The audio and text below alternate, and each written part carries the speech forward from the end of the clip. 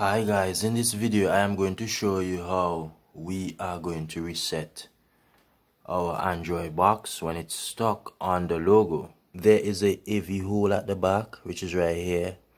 There's actually a button inside, so if you click on it you can hear that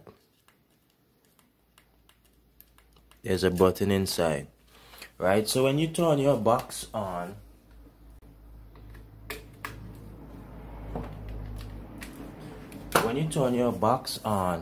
and if your box stuck on the logo, I am going to show you how to fix that. Very easy. What you want to do, you want to use a pick. I'm going to use a small screwdriver, and you want to hold the AV button. So you want to hold the AV button, you want to hold it like this, hold down the button, and you want to plug in the power cable. So you plug in the power cable, you hold down the AV button, you release, then you hold it down again,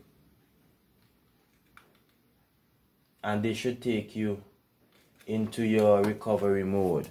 Guys, we are now in the recovery mode there.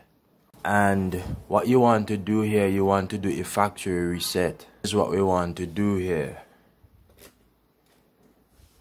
You use your remote, you navigate down to wipe data reset, you click on it, then you want to go ahead and you want to select yes. So you select yes.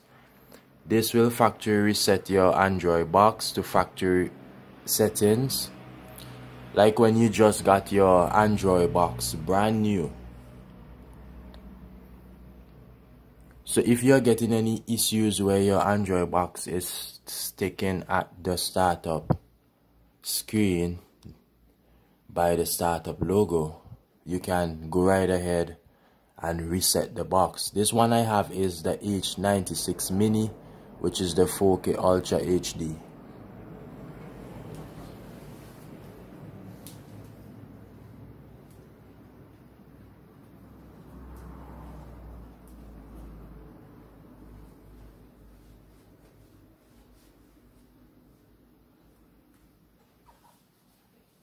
So guys, this is how you do it.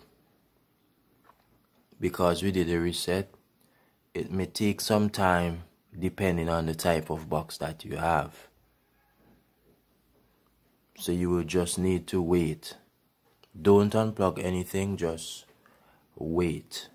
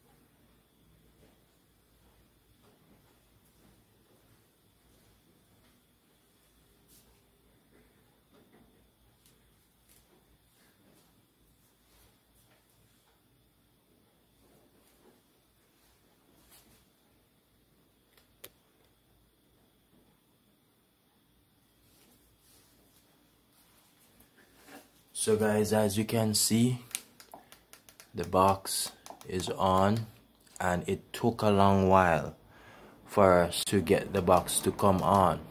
And you do want to plug out the box while it is on the boot screen. If you plug out the box, that will create the firmware on the box to be unsuitable and create further issues for your Android box. So this is how you can successfully reset your Android box. I hope that this was helpful. Do like, share, subscribe. So this is working pretty good. I'm out.